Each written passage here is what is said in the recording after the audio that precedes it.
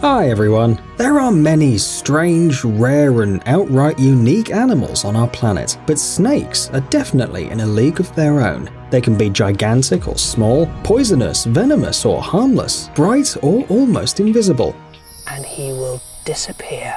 They can even live underwater and underground, and some of them can even fly. To infinity and beyond! Oh, nature is certainly full of wonders after all. Today we'll tell you about snakes and their mind-blowing abilities. Let's get it on. The hognose snake. When it comes to survival, anything goes, and the natural selection proves this point. Short long, you still have a chance. I'll suck the poison out. Oh, sweet kisses.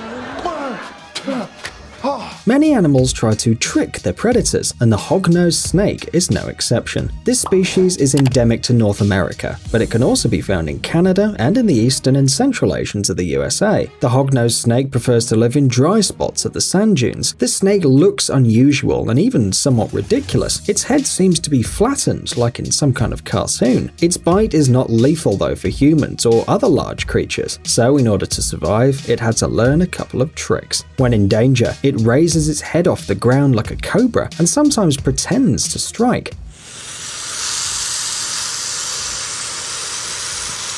If this fails to scare off a predator though, it would roll onto its back and play dead, letting its tongue hang out of its mouth. They ask you how you are and you just have to say that you're fine when you're not really fine, but you just can't get into it because they would never understand. This performance is Oscar-worthy for sure. Thank you all for this amazing award tonight.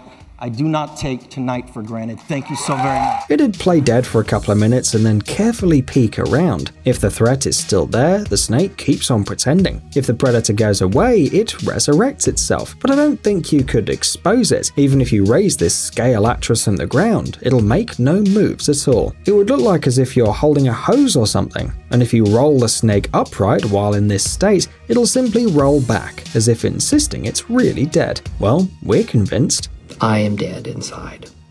The flying snakes. Here we go! If you're scared of snakes, you might be relieved that despite being relatively fast, crawling is the only way they can get around. However, turns out there are also flying snakes on our planet, and we're not referring to some horror movies or nightmares. These creatures live in South and Southeast Asia. Their official name is the Chrysopelia. In order to glide, the snake reaches the end of a branch and then continues moving until its tail dangles from the end of the branch. It then makes a J-shaped bend. Once it selects the direction, it pushes off from the tree branch, making side-to-side movements as it glides. One can say it actually crawls mid-air, but the important thing is it actually works. During the gliding, the body of the snake gets really flat, sucking in its abdomen and flaring out its ribs to achieve good aerodynamic properties.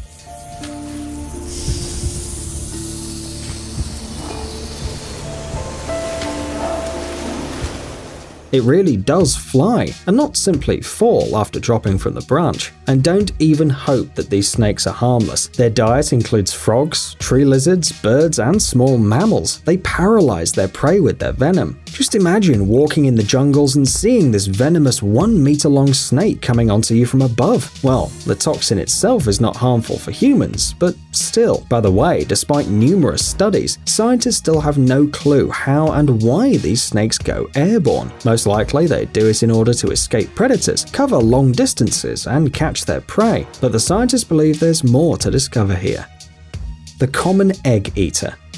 Could you eat eggs for breakfast, lunch, and dinner? The common egg eater certainly can, and sees no problem in that. This snake can be found throughout the African subcontinent, stretching to Senegal and Sudan in the north, and the Republic of South Africa in the south. They live in sub-desert regions and closed canopy forests. They are largely ground-dwelling, though they can also climb trees as well. When threatened, they try to hide in the deep tree roots or in a hollow tree. They can grow more than 1 meter long and have almost no teeth, teeth, let alone venomous fangs. They have poor eyesight, but that's compensated by a keen sense of smell and touch. Also, eggs make for an excellent prey. They don't usually run away or fight back. Using their forked tongue and special ridges on the mouth, the common egg eaters easily locate bird nests and swallow the eggs. They don't care for any other food. Even the most delicious frog won't be of any interest to these snakes. Over the long years, the common egg eaters have evolved to adapt their digestion to this diet. The bones forming the skull and the lower jaw of the snake are held together very loosely, enabling the animal to fit the entire egg with a shell into its mouth.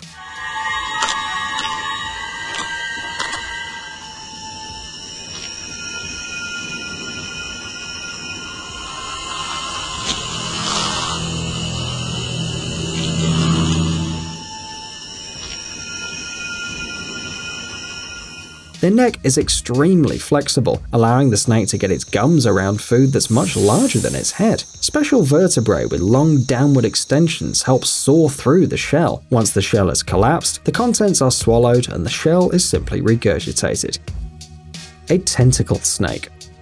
This aquatic snake, native to Southeast Asia, deserves a place in today's video because of its unusual looks. It has flattened twin tentacles on the front of its head, covered in small scales. Also, the scientists from Vanderbilt University discovered this snake uses a very unusual fish catching technique.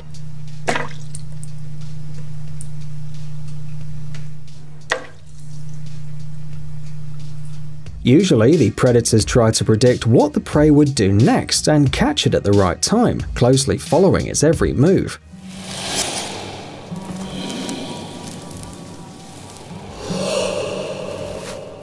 However, a tentacle snake turns the fish's defense against it. It catches its prey by practically luring the fish into its jaw. How is that possible? Turns out a tentacle snake is a master strategist. It relies on ambush, anchoring its tail and twisting the front of its body into a distinctive J shape, and waits motionlessly for a fish to swim past. When it strikes, it does it so fast that the human eye can't detect it, so we can only observe it in slow motion.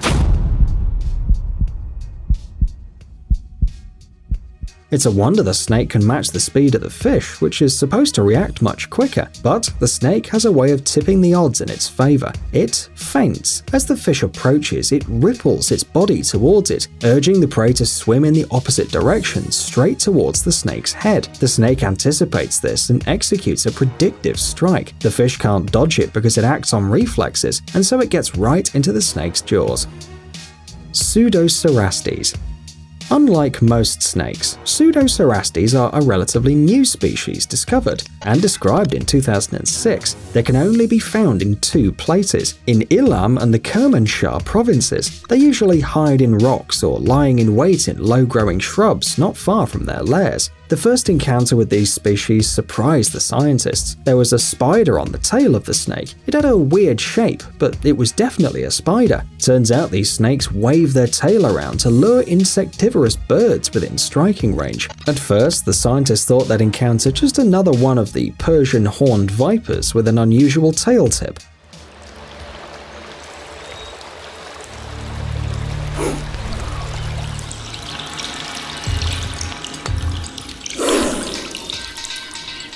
Nature works in mysterious ways after all, but soon they realized that this was an entire new genus of snakes. The scientists watched the birds peck at the lure, heading straight to the predator's mouth. Pseudocerastes' hunting technique is somewhat similar to the angler's, the fish that uses a small luminous lure to catch prey. Aside from a peculiar tail, these snakes also have a horn-like projections which are located right above their eyes and covered with small scales. These horns make the snakes look like miniature dragons without legs. Atractaspis. This small and seemingly harmless snake from Africa is immensely dangerous for a human. Its body length rarely exceeds 70 centimeters. The snake spends most of the time digging holes underground. It feeds on rodents and has a couple of venomous fangs, which can protrude from the mouth. The snake doesn't even have to open it. This evolutionary trait has been developed over a long time. The animal spends the majority of its time in constricted underground space, where it can't really open its mouth without risking to clog it with soil. The fangs are also pretty flexible and can move separately in different directions. This makes it easier for the snake to swallow its prey. Psst. Dude, are you looking for new technologies and great gadgets? Are your thoughts focused on the future? Do you love huge vehicles and can't imagine your life without robots around you? Then visit TechZone and you'll find all this and more. The link is in the description. You interested? Great.